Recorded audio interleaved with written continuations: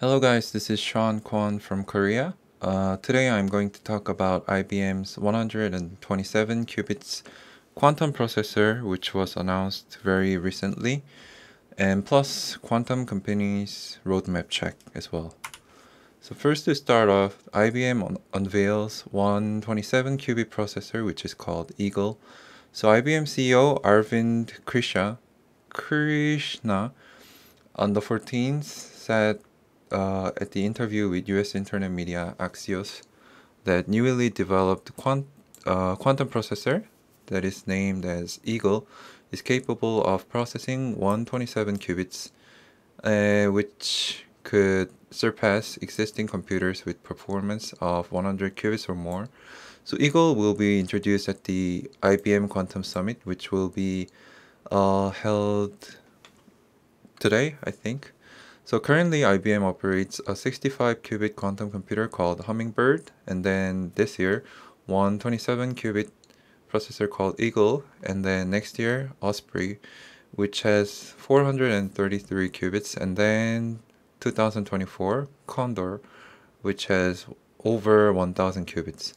So she said that when solving a problem, a conventional computer finds the answer by counting possible cases one by one, versus where quantum computers are suitable for solving complex problems because they look at the number of multiple cases at the same time. So she also said that quantum computers are expected to play an important role in the next few years. That I agree as well. So maybe quantum computer can produce something very practical, maybe within 2 or 3 years in the field of machine learning or financial services. But others argue that it is expected that it will take more than 10 years to have quantum computers as something useful. So IBM demonstrated that it will overcome its sluggish performance and undervaluation compared to other big tech companies such as Apple, Meta, which was previously Facebook, and Google by quantum computing. So they are very concentrated on this business. So I think IBM is really focusing on this business of quantum computing. So I think the key players in quantum computing industry is IonQ, which is the head or the front runner of ion trap method, and IBM, which is running as a first place in superconductor method. So we have to closely monitor these two companies' development process. So I think IBM can be considered to be IonQ's biggest rival currently. So the manager of IBM's experimental quantum group, Jerry Chow, this guy, said that the company was still working to benchmark or test the performance of the new Eagle processor. So most of the media told that IBM has developed a new quantum processor chip that has more than 100 qubits, but they never told that their performance has not been evaluated yet. Only few of the media told this truth. So let's take a look at it. So the company, IBM, still was not ready to say how long the Eagle qubits can remain in a quantum state or the degree to which the qubits are entangled. So they just told us the number of qubits, not their performance or their quality. So IBM was debuting a new metric for measuring quantum performance, as you know, which is called circuit layer operations per second. In short, it's CLOPS.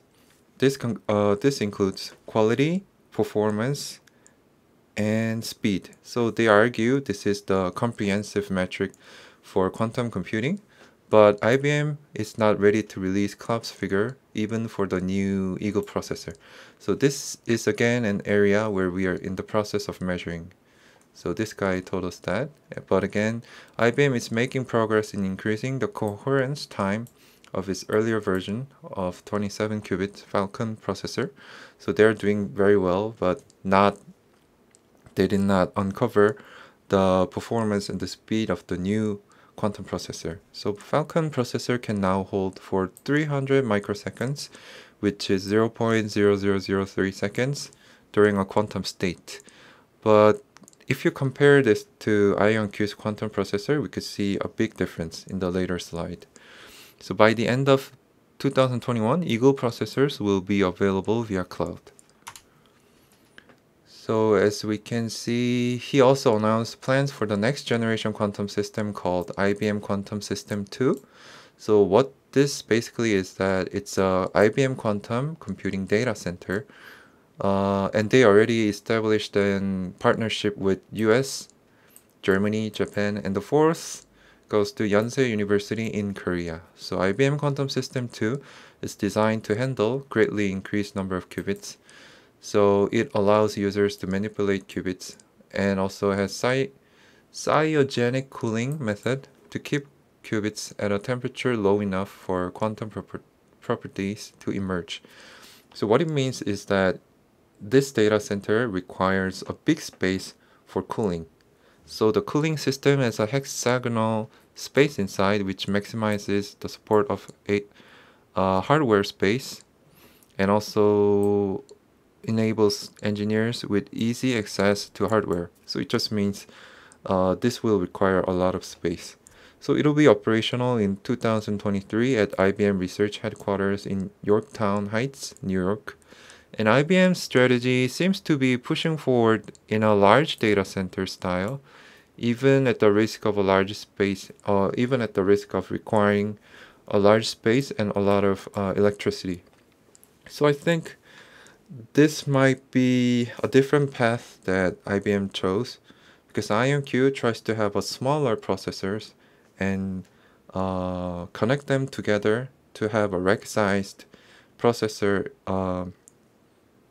and make them as a data center. So they'll require a smaller space with smaller power. But IBM, by using superconducting method, even though it requires a lot of space and a lot of electricity, they just choose to go with that large spaced data center. So they have different strategies here.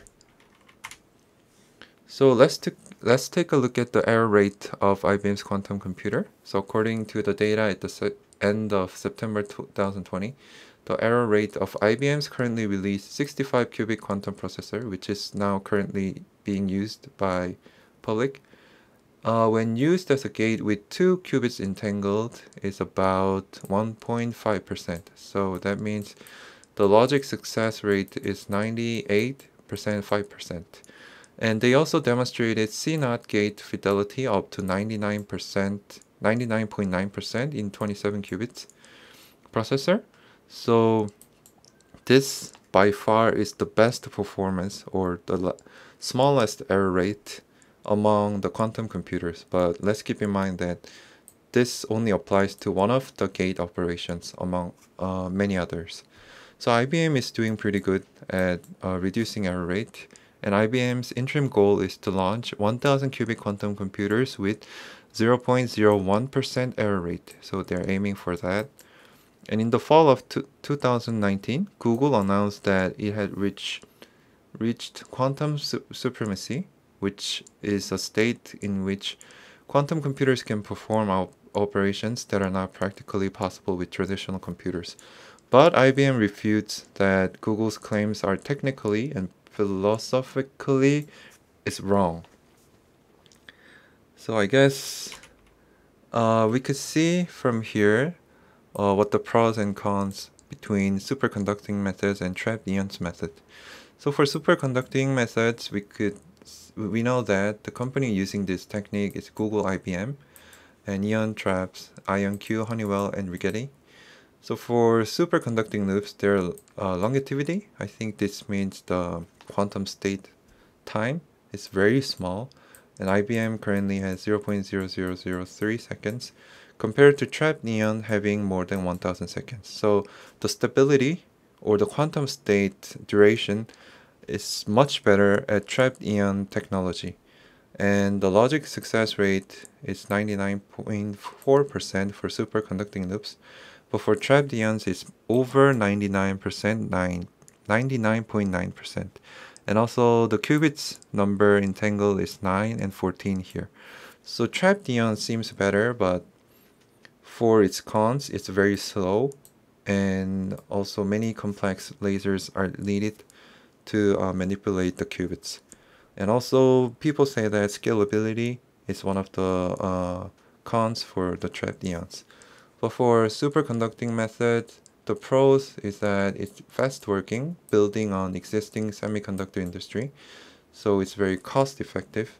But for the cons, it collapses easily and must be kept cold, which requires a lot of space and electricity. So we could see the difference in these two techniques here. So let's keep that in mind. And I visited Amazon Braket, so I could get a sense of how these companies' quantum computers are being used. And I think D-Wave doesn't stand a chance among other competitors in terms of that they're not actually using the quantum technology, they're using the quantum annealing technology, which many scientists argue that they are not even using or developing a quantum computer. So I think D-Wave is out. And we could see that IonQ and Rigetti has the place here. And Rigetti has more qubits, but in the later slides we could see what the difference is between IonQ's quantum computer.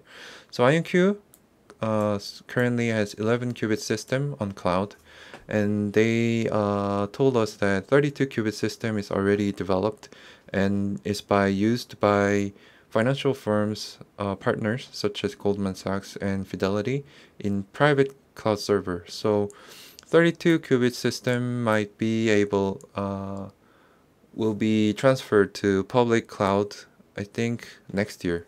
I think that's what Peter Chapman told us. And from here I could see the pricing tables, and IonQ differentiated itself from here. So per task price, here on the per shot price, IonQ was the most expensive because I think they have the best quality, but that's my only speculation. And the next topic is quantum computer companies roadmap progress. So my colleagues in my KakaoTalk group did some research, and we found that IBM is progressing as planned and without setbacks, so it's 100%. And for IonQ and Rigetti had 150%, but for IonQ and Rigetti, they are reaching their roadmap 150% faster than planned. And for Honeywell, we couldn't find any information, and for Google, no recent development news were made. So for IBM, we could see their roadmap here. So 27 to 65, 127, 433, over 1,000, and then to 1 million. So they reached here. So they're going as planned. And then we could see from here, IonQ wanted to reach 30 qubits in 2024, but they have actually reached 32 qubits here. So they are ahead of their game.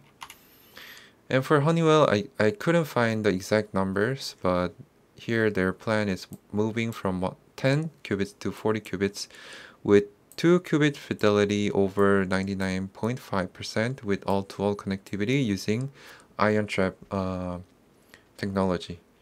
So their tactic is pretty similar to what Chris Monroe said. They will start by linear, racetrack, grid, integrated optics, and large-scale data center scale.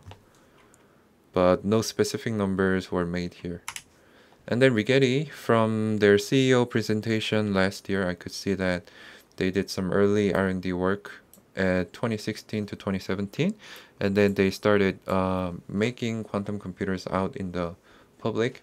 And their most recent one, I think, is here, where they have over 30 qubits and has fidelity of about 95%. And for Google, I found their roadmap but couldn't find their recent development news. So they did 54 qubits at 2019, which the processor was named Sycamore, I think. And they had specific plans for the year until 2029, but as I mentioned before, they didn't have any specific news out yet. So what we found is, again, IBM is doing pretty good as planned, and IonQ and Rigetti is doing over and faster than their plan. and Honeywell Google, we couldn't find any information. So I think IonQ, we have to focus on IonQ and IBM because they seems to be the leader in the quantum race. So this concludes my presentation of IBM introducing 127 qubits processor and also checking the quantum company's roadmap.